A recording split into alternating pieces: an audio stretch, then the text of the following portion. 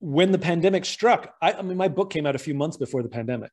And so for someone like me who loves to observe and like whether this stuff is true or not, you know, you sort of go, you know, you sort of wonder, is everything going to hold up or not?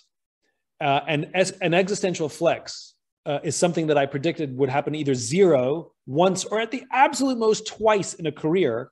But when COVID happened, we all went through it at the same time.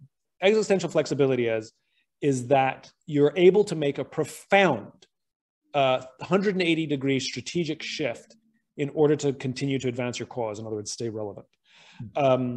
This is not about the daily flexibility of business. We're talking profound strategic shift here.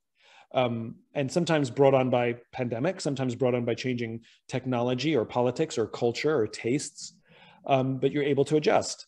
So for example, it's Apple, Steve Jobs, when they're developing technology in one direction, they discover this thing called the graphic user interface that they did not invent, and they decide to walk away from millions of dollars spent and countless man hours in order to focus on a different strategic position, because Jobs believed that that was a better way to advance his cause of empowering individuals to use personal computers. That's existential flex.